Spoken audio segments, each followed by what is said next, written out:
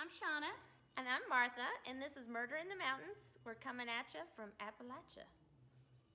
Live worldwide. So we're so glad to see you for episode 3 of Roger Keith Coleman. And first we wanted to show you, I think everybody's getting ready for Christmas gifts. A few of our Christmas gifts we have for you. The Grundy Courthouse ornament. And the jail is back here somewhere, which is our favorite part, right? It is. It was back here. Yes, it's not really shown here, but these are great ornaments or they could prop on a plate stand. If you are so interested, let us know. We also have Grundy Courthouse charms, and yes. Shauna is wearing a bracelet. Look how cute. Oops, it's not turning around. And this one was made, you can have a necklace or bracelet, or this one was made into a bookmark, which reminds me of the public library. Oh, it does. It's kind of a tie-in. And then does. we have this other charm of the old Grundy Baptist Church, which sadly burned down, but this is the old structure. And I just took a little piece of suede, and you can buy these in packs of all different colors, and you just wrap it around your arm. And I helped her though. She did. It's a two-person job. It is. It's you know, you do need a little bit of help when you do it. Yes. But isn't that really cute? It is I just cute. love it. So if you guys are interested, we can ship worldwide. That's right. Or nationwide. Nationwide, probably nationwide for a couple of extra bucks. Yes. But let us know. Now, what? How much are these? Oh, they are $15. And how much is the Christmas tree? And the Christmas ornament is $25 because it's very thick and heavy. It is, and they're handmade. Yes, handmade. So we'd love for you all to have one on your tree. Yes, we would. So we need to get into it. Cheer. Yes. Oh, we need to cheer! Oh my gosh! Yes. Cheer again. Cheer. Yes. Here we go. Okay. So, 2-second recap. Roger Keith Coleman has been convicted of the murder of Wanda McCoy, and we're going to go into the trial process. And spoiler alert, I just gave it away. Oh. Because actually, we were going to talk about the trial before I told you what happened. Oh, gosh. Well, it's okay. Everyone pretty much assumes. I think everybody already knows the outcome. But the trial was very quick. It started on a Monday and ended on a Thursday. That is crazy for a death penalty case. Yeah, I know. How does that even happen? Oh, we have a passerby. Hey. We have an audience of 2 here right now. More might come. You never know. Yeah. And it's really nice to know that our audience has doubled in size since we It started. has. I mean, think about it. It was 0. Now we're it's at 2. I mean, if it keeps doubling, how much, Janie, in your math class, can you figure out how quickly it could double to, say, 100,000 at this rate? You can get back to me on that. Yeah, we won't put you on the spot. But the jurors, they heard a lot of stuff during this trial. And the evidence is pretty compelling. And this is the whole premise of what is to come, is all of this evidence and the way it is perceived by the prosecution and the defense and outside entities. And but the prosecution had some heavy-weighted evidence. And just to interject, I have to make a plug for my Uncle Mickey McLaughlin, who was the prosecutor on this case, as well as Tom Scott, a good friend of ours who was special prosecutor, and then the defense was led by Terry Jordan, who's also a friend. So that's who we have, the players, and the judge was Nick Perzin, and it was his first death penalty case. Yes. And the prosecution, they had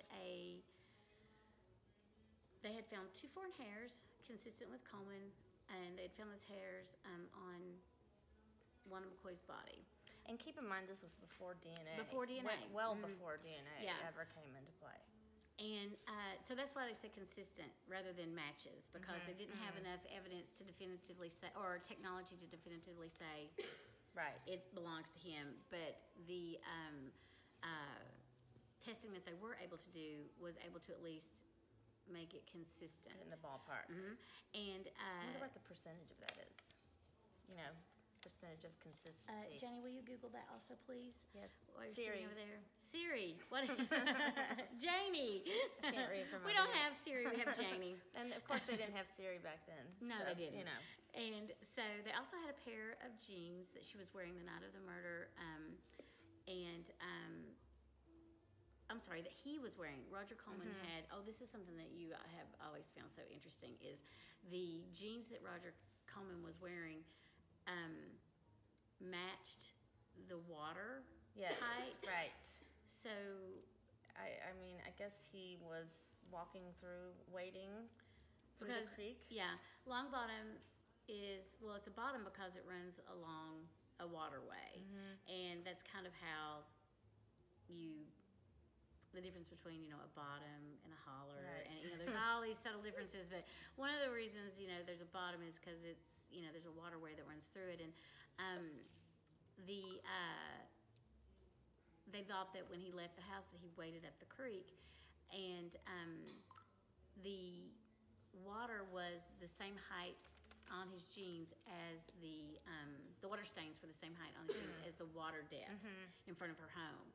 And then they also said that he had access to the house, and because there really wasn't much of a forced entry, or she let him in. That she obviously that she family. probably would not have let just anyone in. That she would have probably known the person. Right. And I just want to at this point show a picture. Oh, I'm sorry about Jamie. No, that's okay. Show a picture of Wanda because I don't know if we did last time, but we need to give her show everyone that she was a beautiful person, and this gets kind of gruesome to talk about. She gets, I think that sometimes, just like we pointed out the last time about the women who survived,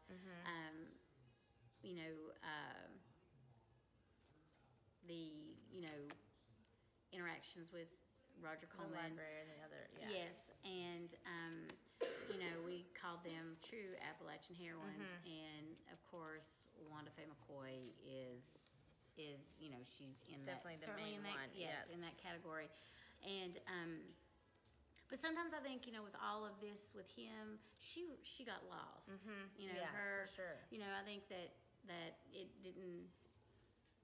I think that she kind of got lost. So,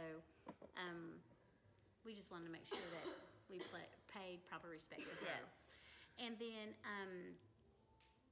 they also brought up the fact that he had been he had already been convicted once of the attempted rape, and they showed that the victim Wanda had defensive wounds like broken fingernails, cuts on her hands. She had black soot on her body, and that she also had wounds on her chest and her throat. Yeah, the black soot is a really big giveaway because he of course worked in the mines, right? And she had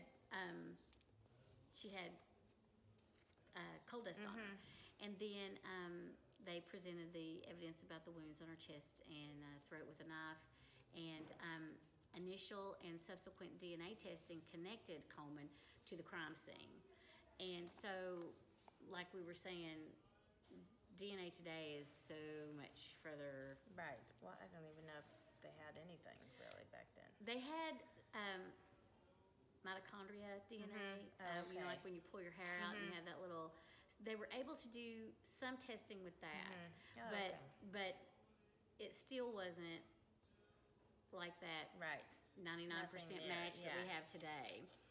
But there was also a jailhouse informant involved. And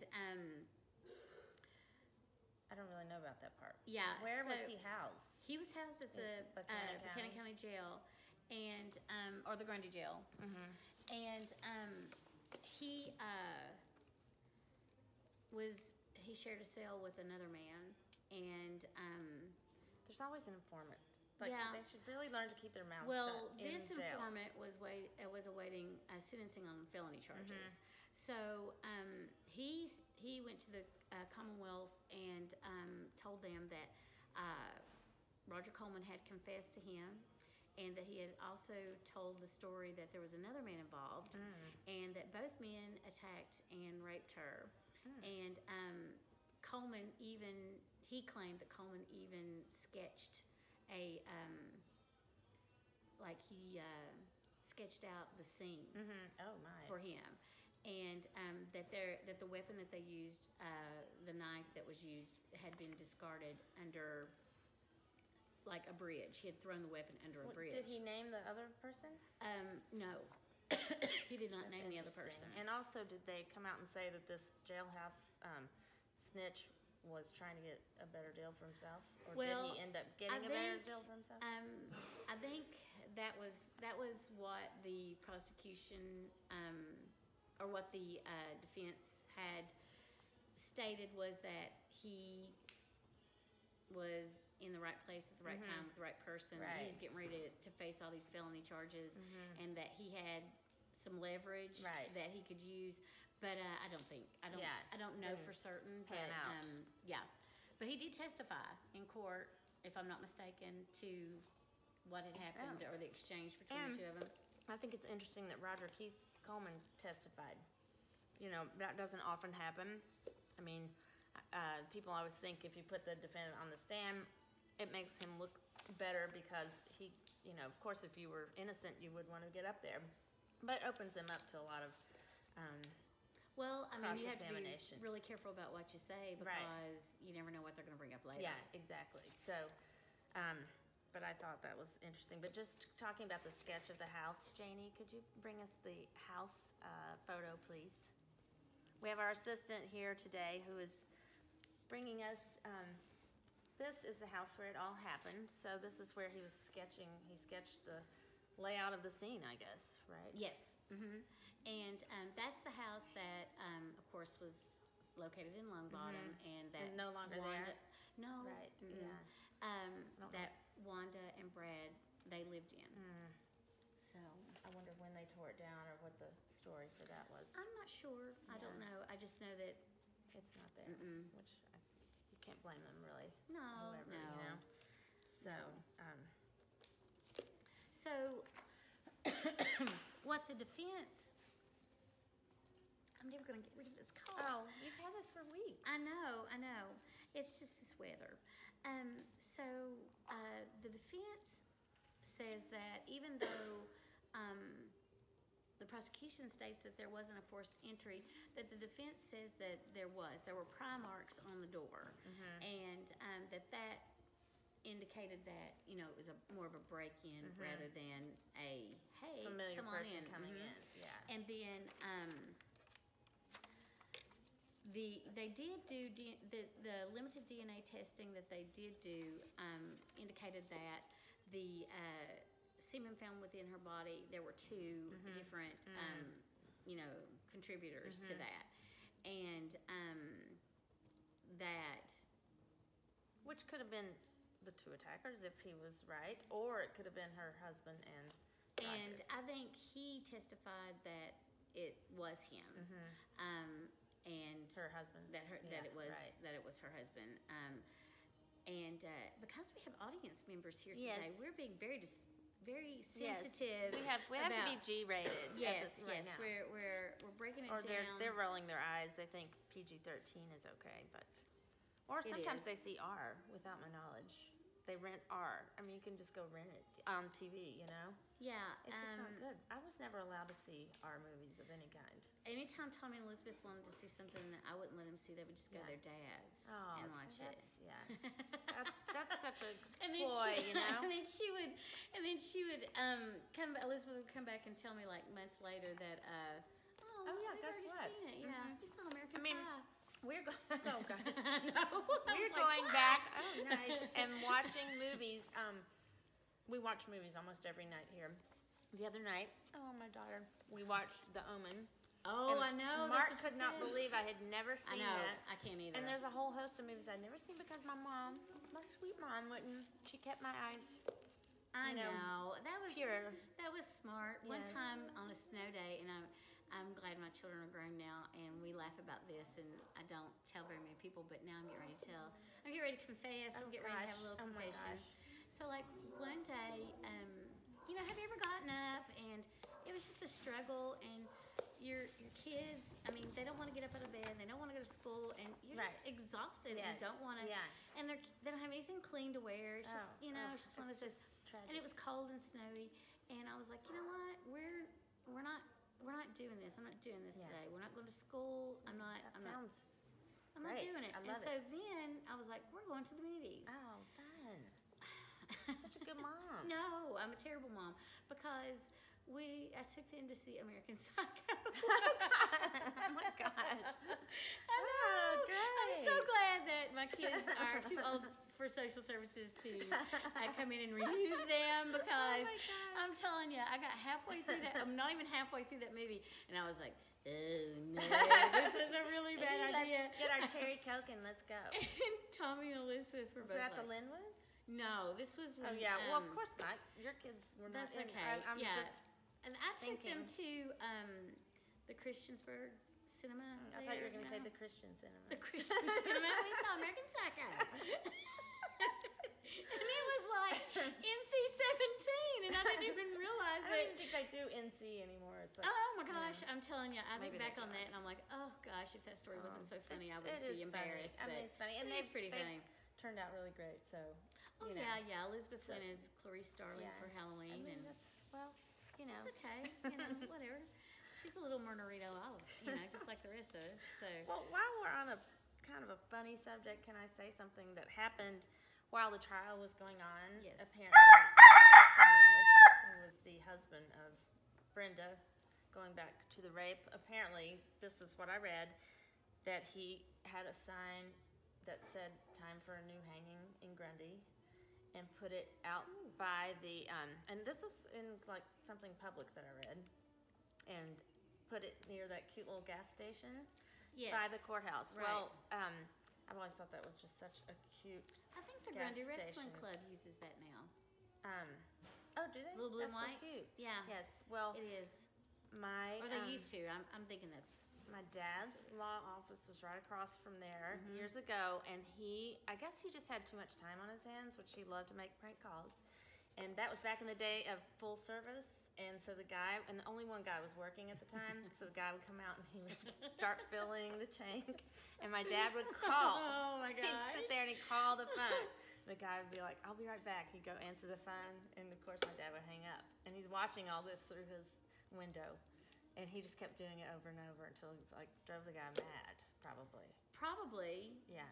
That is hilarious because I know the scene. I know exactly, so to Just sitting there visualize watching, this, So that's great. That's what he did, but I just wanted to say that. Well, But I can't blame anybody for putting that kind of sign, though. When you're mad, I mean, I will be honest with you. I just do not know. You just don't know how you would react. Yeah. And I hope I never have to find out. Right. But I wouldn't discredit or discard or condemn definitely anyone not. for anyone's behavior in either, those kinds of circumstances. I totally get it. But, Personally, anyway. I mean, but the defense said also that the implication of another man, and that they said that there was no struggle, and that but even though the victim had cuts on her hands and her nails were broken, there wasn't really any sign of struggle. I mean, that could be explained. The only way I feel like that could really, I mean, the only not in my house, not in my world, not in my house. But I feel like the only way that could be explained would be to that if they somehow subdued her really quickly, like choked her out or something, to where she was unconscious, because who's not going to struggle with Well, that? I mean, that's a dirty toilet. If you've got cuts and I bruises know. on your I hands, mean, how hard is it to open that commode? I'm like, I've seen. I would just replace it if it's that right. dirty. I mean, come I've on. seen some of that on some of those TV shows. Ooh, Hoarders. Yes. Yeah. Yeah.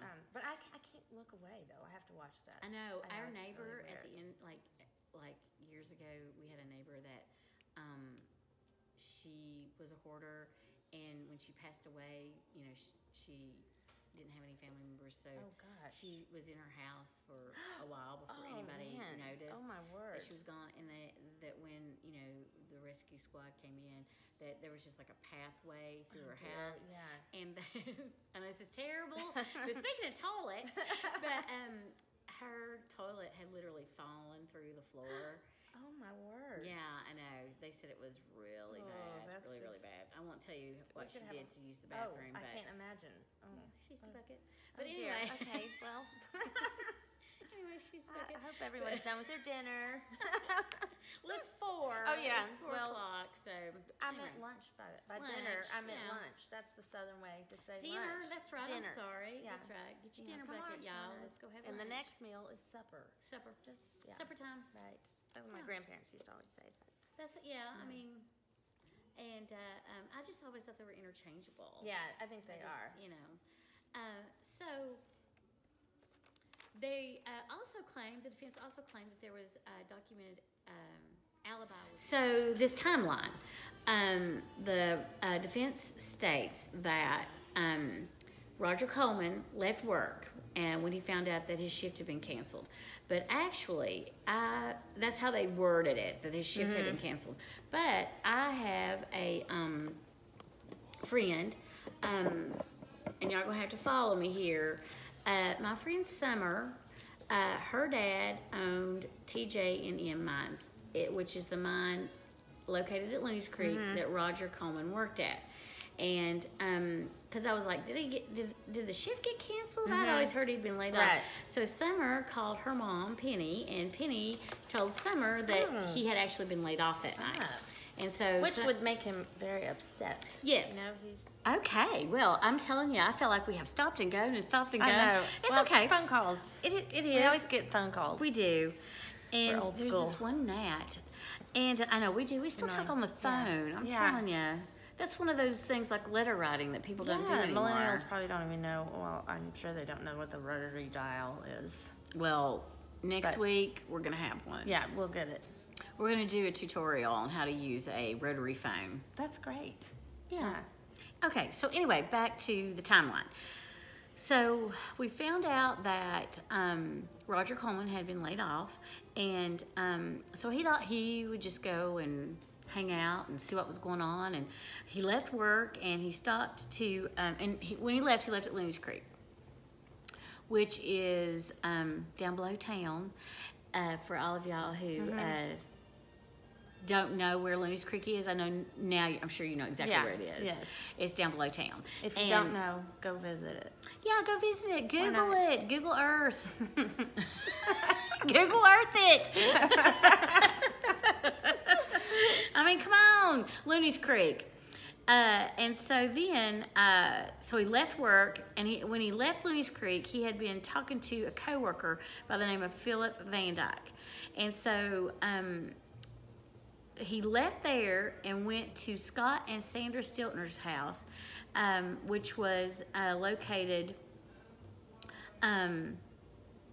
up Slate Creek, which you're talking about Looney's Creek, Grundy, going by Wanda McCoy, going by Long Bottom, and then hitting Slate Creek. Yeah. And, you know, that's quite a distance. He went to borrow a cassette tape. A Super Tramp 8-track. Oh, 8-track. Yes. I'm sorry, I said Yes, cassette. yes. Of course, 8-track. Yes, he went to get, a Super Tramp 8-track. Cool. I'm telling you. Yeah. Yeah. And if I'm not mistaken, it may have been located at Boyd's Trailer Park. I think it was. Yes, Is that what? I remember. Yeah. Yeah. If I'm not mistaken. And so then he left there. And so he left Slate Creek, went by Long Bottom, and went back to Grundy. And now, for those of you who are familiar with Grundy before it was Not the Grundy downtown anymore. area was destroyed, there used to be a bathhouse underneath a barber shop, and this bathhouse was located where the wave man is. Remember where the wave man was painted on the cliff there? Okay.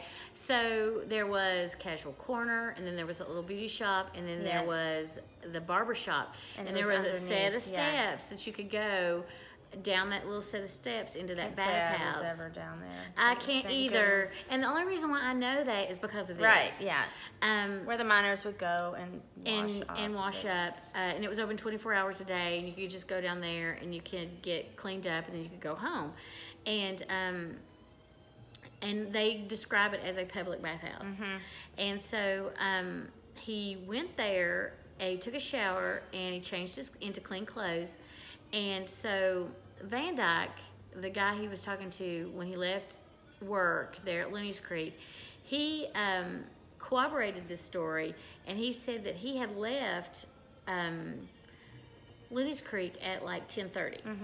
And Stiltner, where he went to get the Supertramp tape, testified that he had come and gone from her home about 10:20. Because they were watching a show. Yeah, they were watching a show. Heart to Heart, I think. Is that what it was? I feel like it was Heart to Heart. Oh my gosh, that's great. That was a great show. Yeah, it was. And that's another. Okay, like my brain is spiraling because wasn't Heart to Heart? Didn't they have Robert Wagner? Yes, and Natalie Wood. And Natalie Wood and his wife, and she, That saga just goes on and on. That does. And Christopher Walken was there. Oh yeah, that's crazy. It was. It really was. That's another one. It is. But that didn't happen in Appalachia. Yeah. So.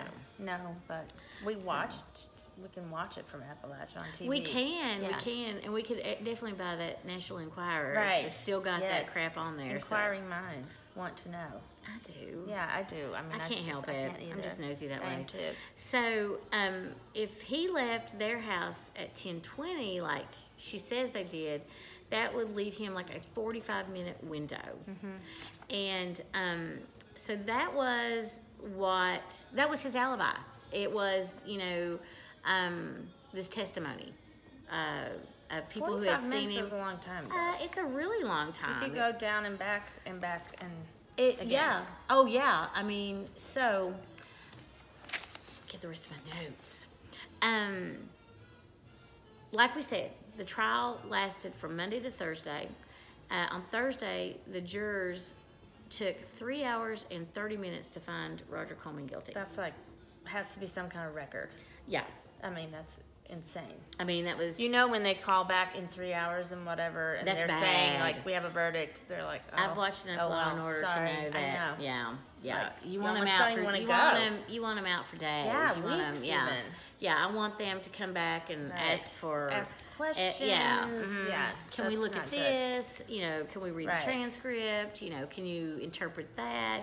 3 hours that's not even almost time for them to go have lunch, dinner, come back, I know. It really, so anyway, they came back the next day, and they had decided on the death penalty. And so the judge, Nick Pearson, I always get that right. Yeah. Is that right? Yes, that's right. He stated that he had never sentenced anyone to death, and that he hated it, and that he had to, he knew he had to do it, but it really bothered him. It bothered him so much that he couldn't sleep at night. And but he believed that the verdict and the penalty, that it was correct. And he did agree with it, even though it did bother him. A good judge to uphold that, even though your feelings are not the same. And so at the sentencing, Roger Coleman stated that he did not much care if he lived or died. His wife had filed for divorce. Last night when the verdict came back in, I pretty much lost the only thing that ever meant anything to me. My freedom, my life, my wife, whom I love very much. At this point, the death penalty or life, it doesn't matter. It's up to the Lord now anyway. Those were his last words. And I might add, he was offered a plea deal and he didn't accept it. That was in the book I read, but I didn't specify what that plea deal was. So, I think that's a good cliffhanger. It had to been life. Yeah, right. It I had mean, to have because been. it wouldn't be like, okay, 10 years. And then Yeah, you're out. I mean, my goodness, yeah, Right. exactly. Yeah. But that is a pretty good place Yes. to stop. The only thing that